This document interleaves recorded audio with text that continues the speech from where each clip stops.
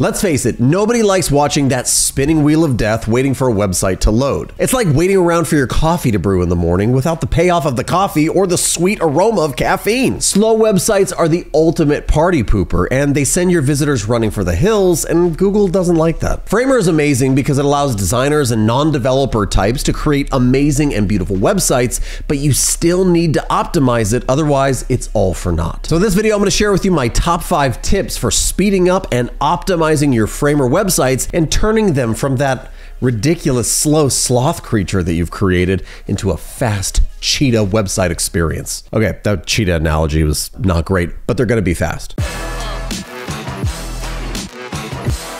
All right, first up, you need to know how to test your website to see if it's optimized or not. And still to this day, Google's Page Speed Insights is probably the best. It's my go-to. So I'm gonna head over to my website. I'm gonna grab the URL and I'm gonna paste it in there and I'm gonna go ahead and analyze. And what you're looking for is yellow and preferably green results. When it's done analyzing, it's gonna give you scores in 4 areas: SEO, best practices, accessibility, and performance. You can see my performance is at 81%. Which is not bad. Now, but honestly, it could be better. Notice here that it's giving you your readings for mobile, and if we click over to desktop, it's gonna give you different readings. So you can see on desktop, I'm getting a performance of 91, which is actually pretty dope. Now, without jumping into all the details about first contentful paint and largest contentful paint, you actually don't need to know about those. If you just follow the tips that I'm gonna show you, you're gonna up your score regardless, and that's all you're here for, is progression, not perfection. Just do better. So with that being said, let's dive into these 5 tips to improve the speeds of your Framer websites. The thing that's gonna make the most impact on your website's performance is actually the images. If you'll optimize all imagery on your website,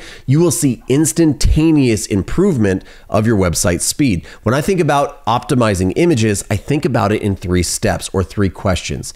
Is it the right format? Is it the right size? And does it have the right compression? Let's look at an example on my website. As I scroll down, there's lots of images here. And when I click inside of these, there's probably even more images showcasing these different portfolio pieces. I need to ask myself the question, is it the right size? Is it the right format? Does it have the right compression? Well, if we go and we look at these images, here is the original on the left-hand side. It's a JPEG and it was sitting at about 1.4 megabytes. And when I uploaded this image to Framer, it converted it for me to the AVIF format, and it compressed it down to 115 kilobytes. Now, that might seem pretty good, but the truth is that if this image would have been smaller from the start, it would have been even smaller when it got converted. Really thankful that Framer makes this AVIF conversion because the compression is great, the quality is great, and it's gonna save you a bunch of bandwidth and improve your performance out of the box with Framer,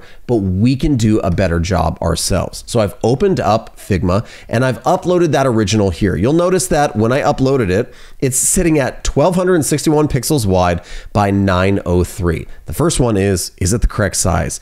This is probably already too big. I don't need it almost ever on my website to be 1200 pixels wide. So I'm just gonna shrink this image down to something like 825, and now I've made it much smaller from the start. Second question, is it the right format? Well, we've reduced the size, but now we need to export it in the right format. And that begs the question, what is the right format? Well, for an image like this, JPEG is gonna be great because I don't need transparency. If I need transparency, I'll probably need a PNG, but we have to weigh the costs and the benefits of that because they're going to be a heavier image. If it's something like a simple vector-based logo or icon, that could get exported out as SVG because that's even smaller. For us, JPEG's going to work. So I'm going to select the image. I'm going to export it as a JPEG at one time. I'll drop that directly on my desktop and I'll get ready for step 3, which is compression. Now, like I said, Framer is going to compress and convert this image into the AVIF format, which is super nice, but we can do a little bit more work on our end to make it even better. We can use an image compressor. You can find one online for free at tinypng.com. Although I tend to still use Image Optim. In my opinion, it's still the best. So let's open up Image Optim. You can see we have that image that we exported and it is currently sitting at 229 kilobytes, which again is way better than 1.4 megabytes. But let's take that 229 kilobyte image and drag it into Image Optim, and you'll see that we just saved 17.7%. It overrode our image, and now it's sitting at 188 kilobytes. Now, what did it do? It compressed it slightly. It's lossless compression. It removed all the metadata and garbage out of it, a lot of information that you're not going to see anyways, and it's already made our image that much better. Let's go ahead and upload our new compressed version into Framer. We'll replace the old one, adding that image. That conversion has taken place. We'll go ahead and press publish, and then we'll pull down our new version and see what size we get from AVIF. All right, and the results are in. Our original image that we started with was 1.4 megabytes. We uploaded it to Framer the first time, and it was at 115. We optimized. We made sure it was the right size and compressed things using Image Optim, re-uploaded it to Framer, and this time we're sitting at 43 kilobytes. This is going to make our site so much faster when we do it at scale with every image. If you thought images were bogging down your website, wait till we talk about your videos. Yeah, I'm talking to you, irresponsible video uploader person. In all seriousness, Framer does a pretty decent job at trying to optimize videos for you. It'll actually lazy load videos, and it'll stop playback when those videos are outside of the viewport, which saves you a lot of bandwidth. But we still have to do a little bit of work to make sure it's the right size, it's the right format, and it's compressed correctly. First off, ask yourself the question, does this video need to live directly on the website, or can it be embedded from a third-party platform like YouTube or Vimeo? Obviously, video that's embedded directly in your website is going to require more bandwidth. It's going to be heavier. Notice here on my website, I have a little 2-second looping video of myself. It's very, very small in size, but it's important to me because it makes people feel like I'm actually talking. This is what I do for a living. I talk about design. And so I want people to get that same experience on the website. Now compare this to a different page on my website. When you scroll down, you can see an embedded version of a YouTube video. Why? Because I don't want this page to load slowly. I want people to be able to take in all of the content and the information that's there, but still see an example of a video. This is a bit of a balancing act, and only you can answer this question on what's right for each individual website. Also, make sure that your videos are the right format and they're as compressed as they can be. The same rules that apply to images also apply to videos. Make sure that it's the right format and that it's compressed as much as it can be. Don't load an 8K.mov file up to your website and expect your website to load in a snappy way. Export your videos out in a way that balances that compression and the size of the video with the quality, and then consider running it through some sort of resizing or compression tool. You can do that for free using Adobe Express or over at v.io. Simply upload your video, it'll compress it, make it a little bit smaller and a little bit more manageable. Be careful with tickers, slideshows, and carousels. They are so easy to implement inside of Framer by inserting, going to interactive, and dropping one of these amazing pieces of functionality into your website. Notice the ticker running here on this website, or I have multiple tickers running on my agency website.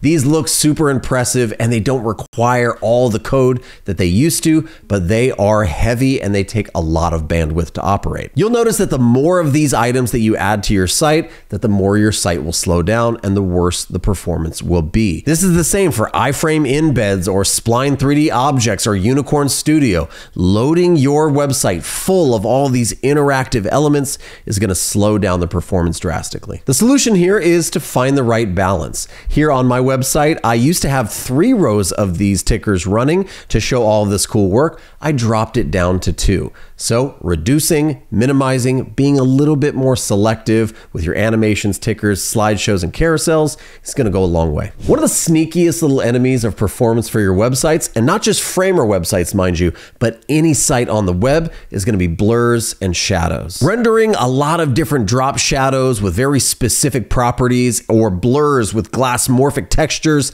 and styles is going to make the DOM render a lot slower. And so you have to be a bit more selective when and where you apply them. I have drop shadows on my website. You can see these testimonial cards have some slight drop shadows. These chips right here have drop shadows. These other cards, there are drop shadows and some blurs on my website, but you have to be selective. So pick and choose. Don't necessarily allow this rule to dictate your design style, but do understand that the medium in which we design for, those designs are viewed using bandwidth, using internet speed, using data. So just like a print designer needs to keep paper stock and weight and texture of paper in mind when they're designing a poster, we as web designers need to keep the browser in mind and the limitations there. So again, don't let it dictate your style, but definitely consider it. Last tip of the day is to reduce the DOM. DOM stands for the Document Object Model, and it's the way that modern browsers actually render all of your beautiful web designs onto the screen.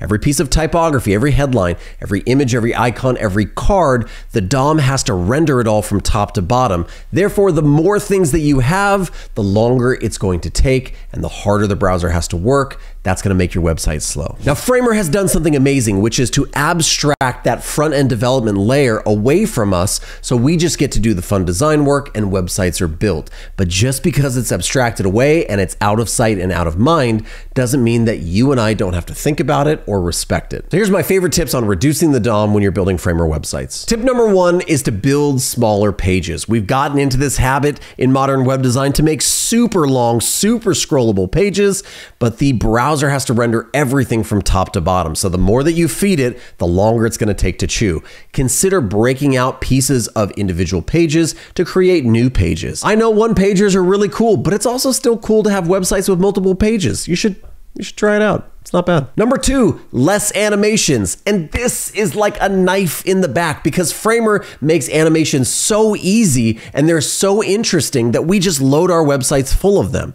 But every animation, every effect that you add, again, slows down your website. So use them sparingly. And lastly, try to have less nested groups inside of Framer. Let's take a look at our website here. You can see a section like this in our layers panel. When we open it up, here's a ticker section that has a group or stack inside, and it has an element. This is super easy for the browser to render. But if we were to open up a section like this, that has a section or a stack inside of it, and a stack inside of that, a stack inside of that, and a stack inside of that, and a stack inside of that, the browser has to render each and every one of those stacks. So although the layers panel in Framer might just look like 10 layers from top to bottom, it might actually be something like 1,200 or 1,300 layers. This requires us to build websites inside of Framer with a little bit more intentionality instead of just throwing everything inside of stacks and more groups and more groups.